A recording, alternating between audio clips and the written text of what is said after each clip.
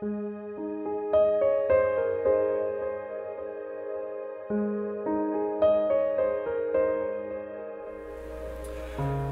into week 2 of a 4-week preaching series that I've called Will You Respond? Will You Respond?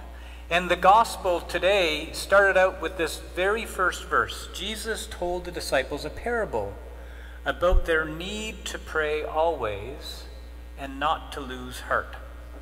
Last week, I spoke about gratitude as a foundational discipline of the Christian spiritual life, and I emphasized the acronym HELP, H-E-L-P. Gratitude helps us heal.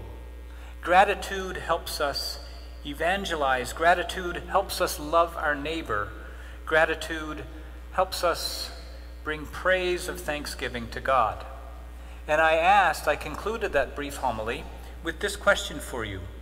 Will you respond with grateful hearts? The world has gone off its rocker. If we spend even a little time each day in silence, in prayer, thanking God for something we are grateful for, our hearts will begin to soften, our hearts will begin to heal, our hearts will begin to change. Today, Jesus teaches about perseverance in prayer. I'm just going to say this succinctly. The church is grounded in prayer. Full stop. Pope Francis said this morning, Denise was telling me out front, that Pope Francis referred to prayer as medicine of the church. Indeed, prayer is the seat of faith. Prayer is the seat of hope. Prayer is the seat of love. Prayer is also the seat of all Christian action. So when we think of this, where we are in today's world, where we are as a parish, when we think about the disciplines of gratitude, the disciplines of prayer, what action in prayer might we rally around? What actions in prayer might God be calling us to? So let me just try to tease out a couple here. I believe God is calling us to a deeper understanding of unity. Unity in the Eucharist. We are one with everyone who is gathered around the altar today. This is an expression of the unity of the parish in that we gather around the altar to thank God for all God provided through Jesus. We are also one with the universal church. We are one with all who have gone before us as well. Disunity will destroy us. So my question to you is, what action might you take this week, this month, this year?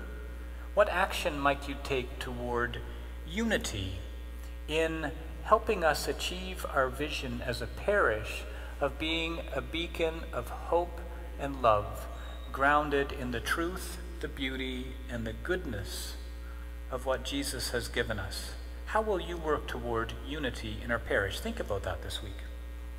The second thing that I want to draw your attention to, of where prayer is going to mobilize you into action and please God towards unity in the church, pray with Scripture. Scripture, as St. Jerome said, ignorance of Scripture is ignorance of Christ. And so let us get used to reading Scripture a little more. If this sounds too daunting to you, then just read the gospel for today, for the day, that whatever day it is. Read the gospel for the day. And when you're reading the gospel, if you want to start edging towards a more active prayer life, watch what Jesus is doing in the gospels. How is he interacting with people? And where might you be in that interaction? Is it something that Jesus is speaking to you? Is it something that Jesus really touched you in how he's interacting with someone else?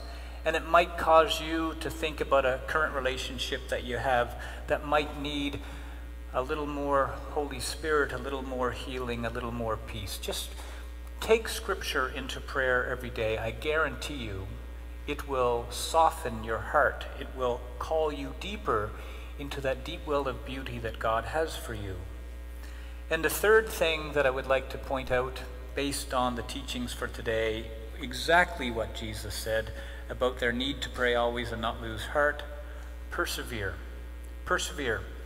Now reflect, whatever you are doing, whether it is that final push through the semester of your undergrad years, or maybe it was a difficult time at work, or maybe it was a difficult time in your marriage or your high school or your sports team. Maybe you suffered rejection because you didn't make the team. Persevere. Persevere in what God has called you to. Persevere. And I think it would profit you to spend some time reflecting on an opportunity when you actually had to persevere. I know there are grandparents in our parish who are having to persevere as they are called into an important role in their grandchildren's lives of helping their children raise their grandchildren. I know there are wives in this parish who are supporting infirmed husbands. I know there are infirmed husbands who are supporting infirmed wives. I know that there are sick people in our parish who are being supported by family and friends. I know this. I know many of us are consumed by sickness and worry and pain. Persevere. Persevere in showing love to those we are called to care for. Persevere in your own prayer life. So perhaps it's a good discipline as you cultivate these spiritual disciplines of prayer and reading with Scripture, to reflect on a time when you have had to persevere, or maybe to reflect on a time when you're persevering now. Persevere, persevere. God will provide. You know, a dear friend of mine was down in Haiti after the earthquake, and there was an orphanage that was totally destroyed by the earthquake, an orphanage that was full before the earthquake, and it was overwhelmed, of course, afterwards. Not only was their infrastructure destroyed, but there were more orphans coming as a result of the earthquake. And the woman who was leading that orphanage just said to my friend, who was wondering, like, what are you going to do? She said, God will provide.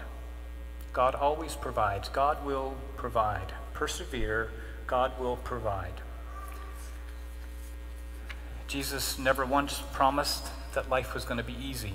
He did promise peace. He did promise a peace that surpasses all understanding. Persevere. And I preach this today about unity and prayer and perseverance on a day when the church remembers that it is World Food Day.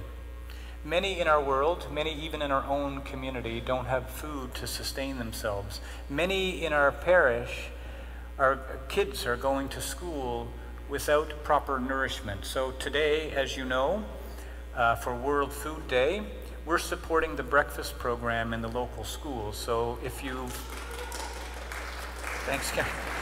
If you forgot to bring something today, you can easily drop an envelope in the basket next week. Just write for the food program or something, or bring some food in next week. There's always need for food. You know, I'm reminded of when St. Paul was going into proclaim the gospel in the Gentile territories.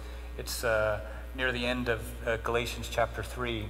Peter yells to him, "Don't forget the poor. Don't forget, let us not forget the poor." There's plenty of need in the world and it feels overwhelming. There's plenty of need inside of our own church. The need feels overwhelming. The problems feel overwhelming at times. But as Jesus says, don't lose heart, persevere. Jesus told the disciples a parable about their need to pray always and not to lose heart. Don't lose heart. God is faithful. God is faithful. God is sovereign. And during this time, this disorienting time in history, my goodness, as I speak to perseverance, I mean, I'm looking at Artem here, who's in here. He arrived in our community from Ukraine. I spoke to someone earlier in the week who's in from Africa.